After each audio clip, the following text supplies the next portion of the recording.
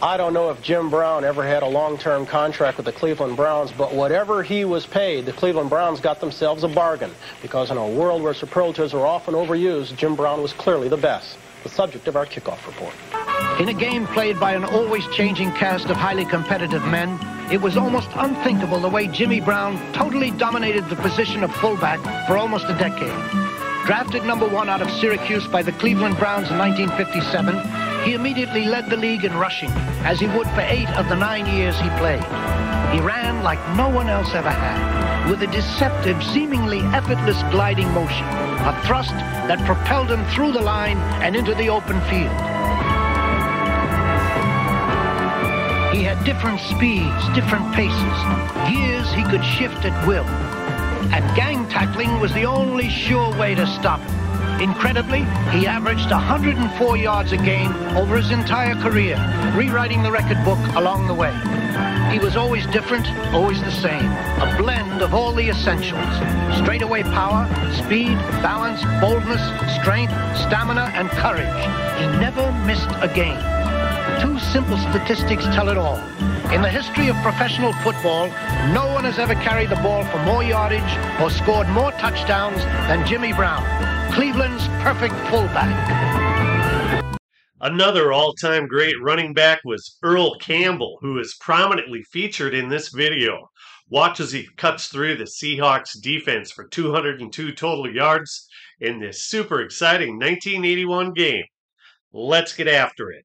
Especially on the kickoff and kickoff return team, as you look at the receivers. McCullum had a big game last year against the Oilers. 4 catches, 80 yards, and 2 touchdowns. 1st and 10, Seattle on their own 27-yard line. Largent in motion left. And the give is to David Hughes, who is making his first National Football League start. 2nd-round draft choice this year out of Boise State. Sherman Smith and David Hughes, the split backs. Zorn back to pass on 2nd and 10. Little screen pass out to Hughes. Got some running room and some blockers. Finds a little bit of daylight and takes advantage of it. Across the 35 to the 36-yard line. 3rd and 1. Ball at the 36 of Seattle. David Hughes gets it. And may have gotten enough for the first down.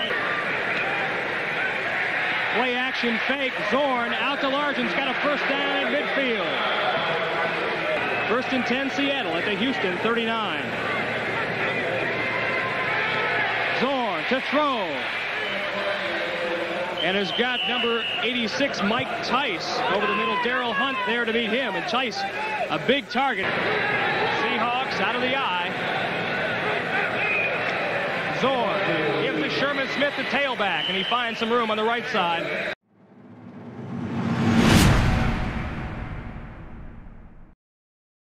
This is a game-used helmet worn by running back Sherman the Tank Smith, who ran the ball on the preceding play. He was a big, tall running back drafted out of Miami of Ohio and had a solid 8-year NFL career. He was a hard-nosed runner, which led to his nickname, the Tank, and he was also a dependable receiver. His best season was 1979 when he scored 15 touchdowns and was ranked as the 6th best fantasy football running back per Pro Football Reference. There's a big man in the Seattle Seahawks scheme of things. When he went down last year, it really stunned the Seahawks offense. Off that sprint draw, he was a college quarterback out of Miami of Ohio, and he can throw the ball, he can catch it, he runs with authority, has about a 4.5-yard average for his career. Last year, missed the entire season. Seattle 2nd and 5 at the Houston 13. Slip to Smith. He's got David Hughes out in front as well as number 64, Ron Essing. Herrera on the year 4 for 7 in the field goal department. His long 52 yards. So he's certainly capable. And they're not opposed to doing something funny out of this formation. From 40 yards out, Efren Herrera's kick is up, and it is good. So Seattle has once again drawn first blood here in the Astrodome. 1st and 10 at their own 21. They give us to Campbell. Who else? And Tyler Rose drags about 4 or 5 Seattle Seahawks with him. 2nd and 5. Stabler will throw. He's got Burrow and a first down. Second down and 15, ball to Houston 30. Again, Stabler will throw. Out to Campbell. Got some running room, but Michael Jackson, 55, was there, as was number 27, Gregory Johnson. He's on the sidelines right now. 3rd and 11, shotgun formation. We have not seen that this year from the Oilers. Whoa! Bad snap. Stabler is lucky to get it off. Andrew Armstrong, number 39, a utility man for these Oilers, made a sensational grab of. You'll see the fair catch by Stabler, who makes a great reception, I might add, and dodges Hardy. Whoa, what a catch. What a catch by Armstrong. Elijah Pitts, the 3rd and 6 at the 39. Stabler again out of the shotgun. Intended for Dave Tasker and almost picked off by number 42, Keith Simpson. Seattle will put the ball in play at their own 25-yard line, 1st and 10. David Hughes and Sherman Smith, who left the game earlier, he's now back in. They're the running backs. Fake to Hughes. Sherman Smith has got Ted Washington beat in open field across the 50-yard line. Finally, number 37, Mike Reinfeldt, brings a halt to his odyssey. 1st and 10 at the Houston 32. I formation. Largent in motion right. Flip to Sherman Smith. He's got it. He's got a lot of room outside.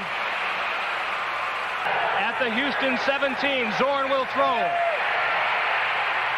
Hughes is wide open. Touchdown.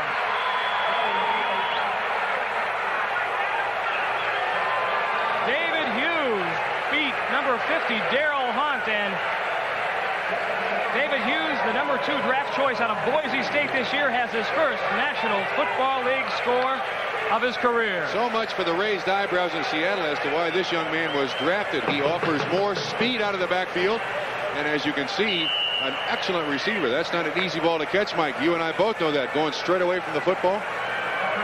Carrera now on the field to attempt the extra point. He is perfect thus far this year, 8 for 8. Carrera's kick is up, make it 9 for 9. As you see the scoring drive of the Seahawks, Mr. Hughes, his first touchdown ever. I formation, Burrow and Renfro are wide to the right. As we give it to Campbell with a lot of running room. One man to beat, John Harris. And Mr. Campbell takes it down to the 30-yard line. Standing blockers. Houston's ball at the Seattle 40, 1st and 10. I formation, give to Campbell, a lot of room inside. Bangs it for 5 yards to the 34-yard line. 4th and 1. Everybody's up and on their feet here. Big first quarter play for the Oilers. Burrow wide open at the 5. Touchdown.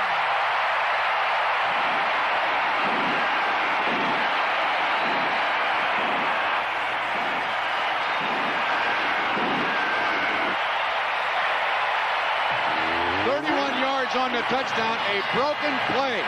Obviously meant to get nothing but the first down. The coverage is broken by Seattle. Burrow's uncovered. Harris tries to make the desperation tackle. Critch, 8 for 8. He is perfect again. So a big touchdown play. Ken Stabler to 0-0 Ken Burrow, and the Oilers are back in business. It's 10-7 Seahawks. We'll be back. 3rd and 7 for Seattle at the 38.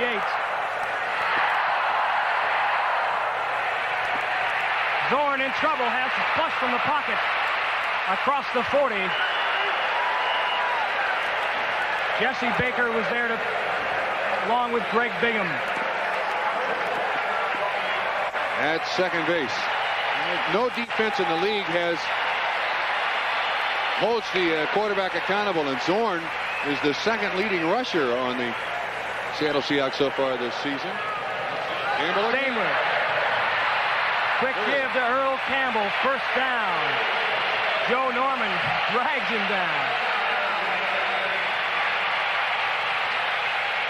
You just can't say enough about this guy. 37 carries last week. Look at him get up through that hole. Leon Gray with a good block, and he's always got his shoulders going up the field. 2nd and 10 at the Houston 21. 12:50 to go here in the second quarter. The Oilers trail the Seahawks 10-7. Earl outside and dragged out of bounds. Kenny Burroughs and Mike Renfro are wide to the left. Flip out to Earl Campbell. John Harris is right there. John Harris, who has had an outstanding year at right safety for the Seahawks, read that play perfectly, and Houston will have to punt. We have 11:43 to go here in the second quarter. The Seahawks on top, 10-7. When I'm not making music with the Charlie Daniels Band, you'll find me here at home in Tennessee. And where you find me, you'll find my skull. I just take a little pinch and put it between my cheek and gum, and it sure feels good. In fact, I think going smokeless is the only way to go. And my place here, that's something I just can't get too much of. Enjoy tobacco without lighting up. Try Skoal, Copenhagen, or Happy Days. A pinch is all it takes.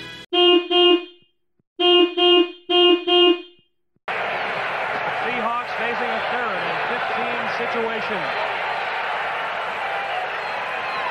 Lane and Sherman Smith, the running backs, as Zorn goes back to throw. Who's he throwing it to? It is intercepted. Carter Hartwig, number 36, picks off Zorn's pass and returns it all the way down to the 29-yard line. Makes the big interception and puts Houston in business on the Seattle 29. Flip to Campbell. And he is smothered. Joe Norman shot through along with Michael Jackson on the tackle. Stabler in the shotgun. Ooh, that didn't work. Ronnie Coleman was the ball carrier. So much for the shotgun. This is a Dallas play. Trying to show run off the shotgun. Good catch by Stabler once again, and Kazungi. The reason more teams don't put it into their offensive philosophy, it is hard to coordinate that center snap. Not many centers can do it, and as you can see, the Oilers shotgun has a few kinks in it yet. I wonder why they take Earl Campbell out in a shotgun situation and give the ball to Ronnie Coleman. Shotgun again. Armstrong and Coleman the backs again. Stabler will throw. Looking for Kenny Burroughs deep. Good play. Outstanding play now. Number 26, Kerry Justin. Seahawks lead 10-7 here in the second quarter. They have the ball at the Houston at their own 19. Largent in motion. Whoops. Zorn. Sam McCullum.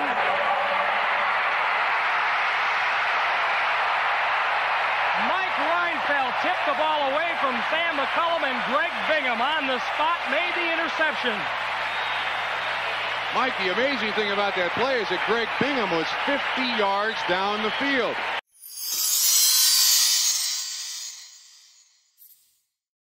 Greg Bingham is a guy who didn't receive a lot of accolades, but he was a terrific inside linebacker for 12 years in the NFL, all with the Oilers.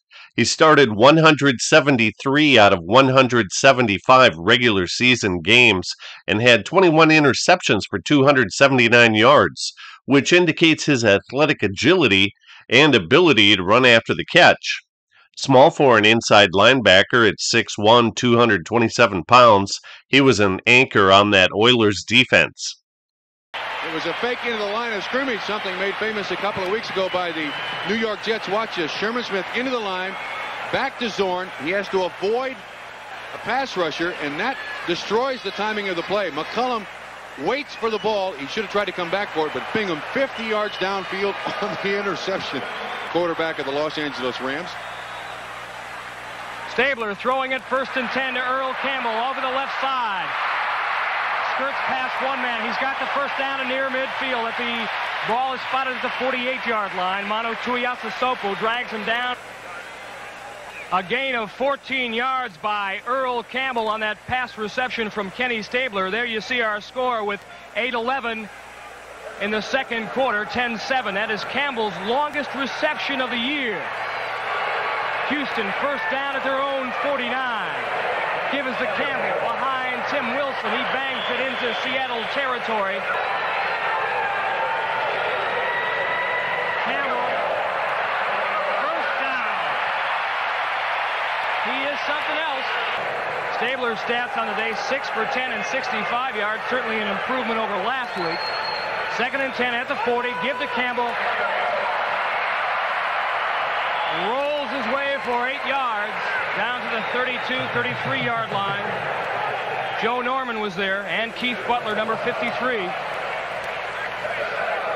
3rd down, 3 at the 33. 6:10 to go here, 2nd quarter. Campbell so slow getting up.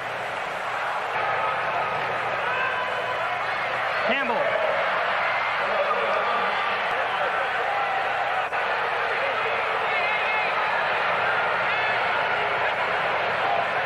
Shotgun. Stabler to Coleman. First down. It's at the 19, the ball. Resting. But not for long as the give is to Campbell.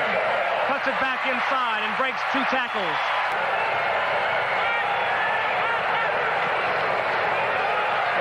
Campbell gets the call again. 3rd and 1 for Houston. Campbell, first down, and more. And they bring in Angelo Fields. Look at the driving power in this guy's legs. Just splits 2 tacklers. Oh, boy.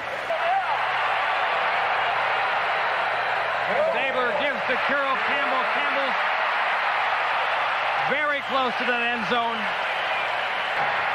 2nd and less than a yard. Campbell, touchdown.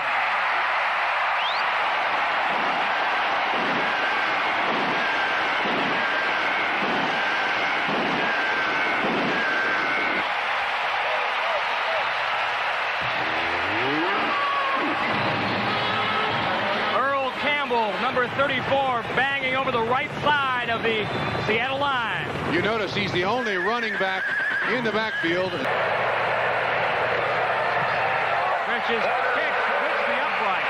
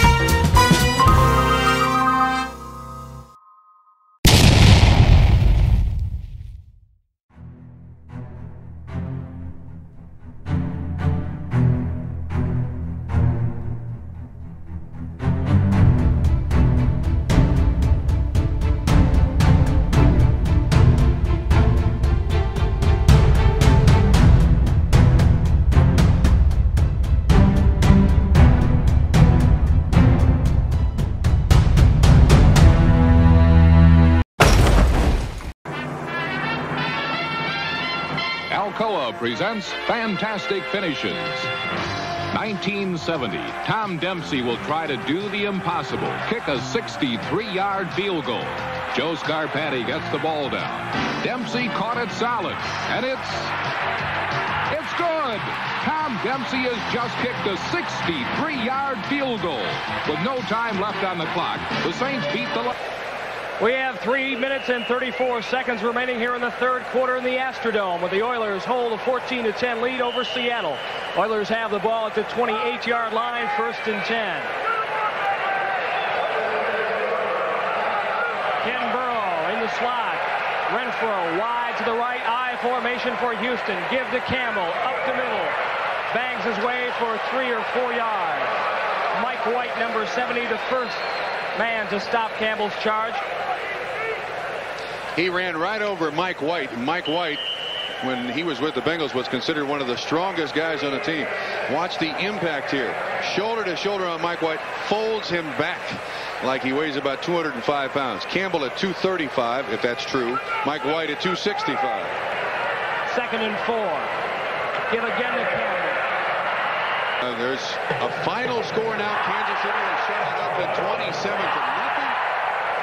I cannot believe that. You think Al Davis isn't going crazy? What a collapse. Campbell's got the first down. Look at that. How many games did you say he had gone over 100 yards? This is now his 31st time in 52 games that he has gone over the 100-yard mark. Slip screen.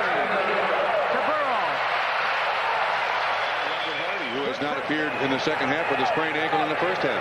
Campbell, 2nd and 2, first down into Seattle's secondary again. John Harris, 44, makes the stop. 1st and 10 at the Seattle 36-yard line. Oilers threatening. They lead by 4 here in the 3rd quarter. Stabler to throw. Underneath to Mike Renfro. And close again to the first down. Keith Butler makes the tackle. 2nd and 1. Campbell again has the first down. Fumbles the ball, but Seattle has come up with it. Gregory Johnson, number 27, a rookie out of Oklahoma State, is the man who is at the bottom of the pile and appears to be on top of the pigskin. I'll tell you, we never realized golf was such a tough game. Hey, it's a lot easier hitting a quarterback than a little white ball. So us Linksters drink light beer from Miller. Not just because light tastes great, but because it's got a third less calories than a regular beer. And it's less filling. And you can't afford to get filled up when you're out there trying to get birdies. Yeah, those things move awfully fast. Light beer from Miller. Everything you always wanted in a beer, and less. When you carry the offensive load as much as Earl Campbell does, sometimes this is bound to happen. Watch 79 come in from the side of your screen. The ball is kind of hopping out of Campbell's grasp, and then Jacob Green of the Seahawks hits the ball, and it's loose, and Gregory Johnson on a recovery.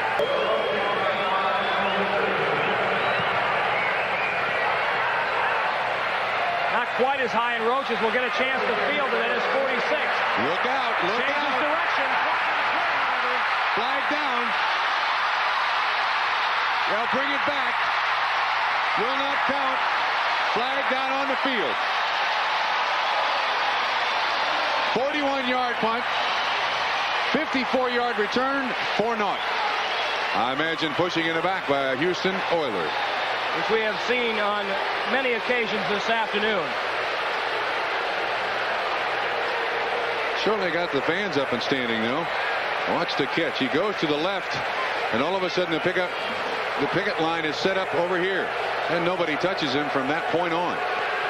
And the Oilers spend a great deal of time. Elijah Pitts, former running back of the Green Bay Packers, responsible for all these return teams, done an excellent job.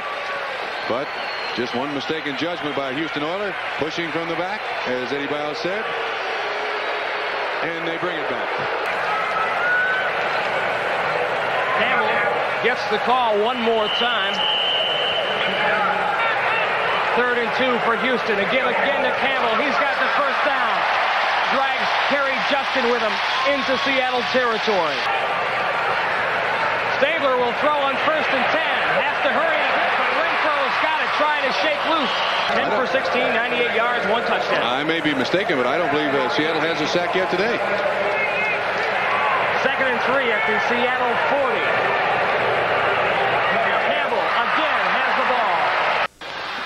Earl Campbell on the day, 146 yards. A year ago at this time, after 6 games, he had 402. He already has 650 yards and is ahead of his pace of last year when he went over 1,900. Interesting. First game versus L.A., Campbell in a split-back situation had 11 carries for 12 yards. From the I formation with Tim Wilson in there, he had 16 carries, 116 yards.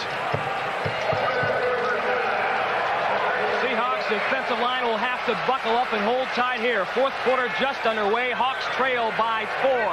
Stabler throws. 1st and 10. Got Casper. Touchdown. First catch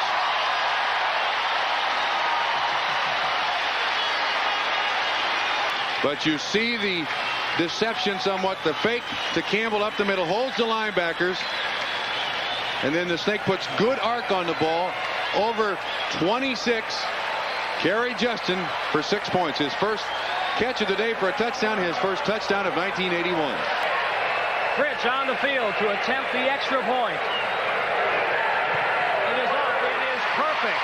He is perfect. 11 for 11 right now. We have 14:54 to go here in the Astrodome. The fans are going wild. Oilers lead 21-10. Doris, Densrud, Jesse Baker, Ken Kennard up front for the Oilers.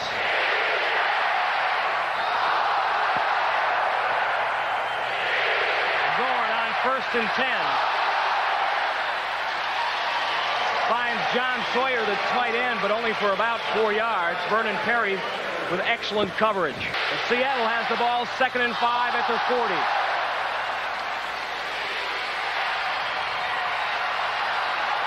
Sherman Smith. Stutter stepping his way for 2 or 3 yards. Oilers signaling fumble. Yeah, but the guys in the striped shirts have not signaled fumble. Houston ball. A costly turnover at the most inopportune time. Seahawks trail by 11, trying to get back in the ball game, but watch what happens here. Mike Stensrud seems to put his head in there, and he jars Sherman Smith so much the ball is now on the ground. Jesse Baker on the recovery. Houston on the ball at the Seattle 42. Give us a Campbell. Up the middle, finds the hole. Drags quick 26, carries Justin with him. Stabler has had an interception-free day. Gives again to Campbell. And Leon Gray, Angelo Fields, David Carter, Ed Fisher, Motown's doing an excellent job of opening up daylight for Earl Campbell. Kerry Justin again on the stop. 31 carries, 163 yards. You know what his personal record is for carries, Mike? 38.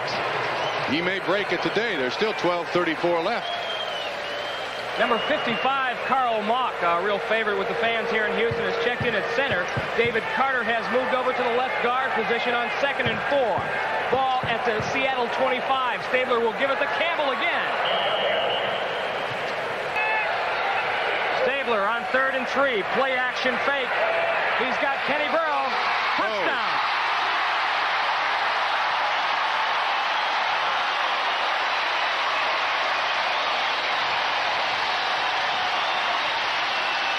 What a marvelous reception by 00. His second touchdown pass of the day. One more time. Over John Harris, too, who misjudged the football. He could have come back and, I believe, broken this up. Watch 44. You see there? Well, he turned around. I don't believe he saw Burrows coming at all, but that was a great catch. You are absolutely right, Mike. 24 yards on the catch and touchdown. It's not a bad day's work. Set to kick the extra point.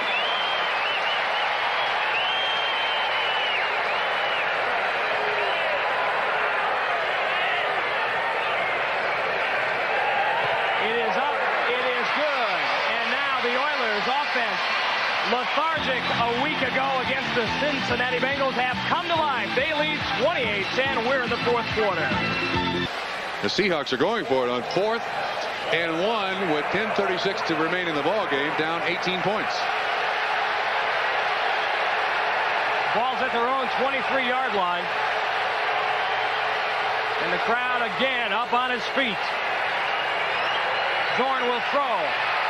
Out to David Hughes. Did he get enough for the first down, and was he down? No, he did not make it. He was. Again, a big play by Carter Hartwig, number 36, who already has an interception on the afternoon. 1st and 10 Oilers at the Seattle 24, and they give it to the main man, Earl Campbell. 2nd down and 6 at the Seattle 20. Oilers lead 28-10, 9:50 to go here in the 4th. Campbell breaks loose again into the Seattle secondary. Yeah, but Campbell is going to run it in, Mike. Here he goes again. What an amazing performance. Campbell again cuts it back on 1st and 10 at the 12. Campbell inside the 4, down to about the 2.5. Now, this is a great job by the center and the 2 guards. Watch this hole open up. Mock on the middle linebacker. And you can't stop Earl Campbell if you try to tackle him from the side. Oilers now inside the Seahawk 2. I think everyone in the Astrodome knows who's going to carry the ball. Campbell dragged down from behind by Manu Tuiasosopo, number 74. And I think Campbell is the only team he has not gained 100 yards against in his career has been the Pittsburgh Steelers. Campbell, touchdown.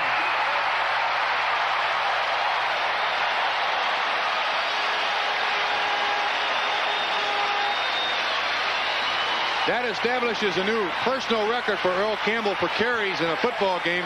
39, 187 yards.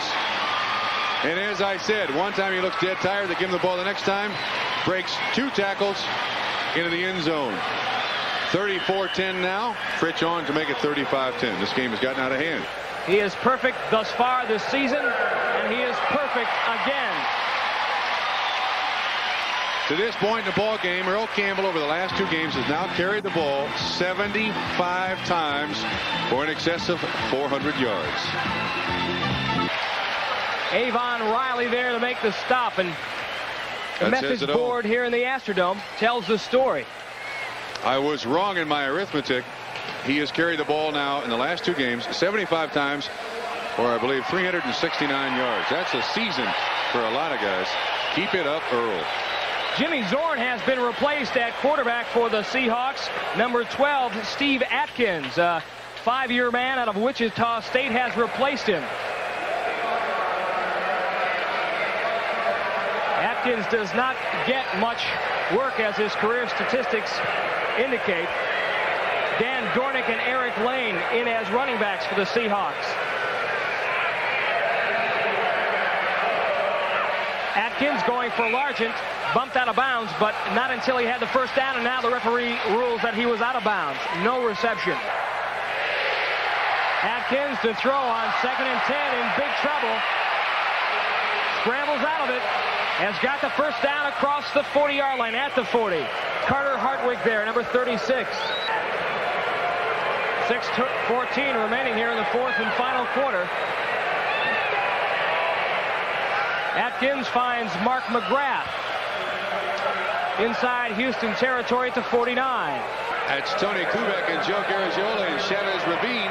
That is Dick Enberg and Tom Seaver in the vet in Philadelphia. Atkins now rolls to his left. He's open. Largent, touchdown. Great play, Largent. Steve Largent records his 3rd touchdown of the season. The Seattle Seahawks have recorded in the 4th quarter 1981. Great job by Sam Atkins, rolling against the way you'd normally think a right-handed quarterback would, but Largent turns completely around. Herrera converts the extra point to narrow the margin to 18 once again, but little time remains. 5:18 here to go in the 4th. Oilers by 18. With Campbell, Burrow, and Stabler on the sideline earning a well-deserved break, the Oilers kept the Seahawks from scoring and ran out the clock. What an incredible performance by awesome Earl Campbell.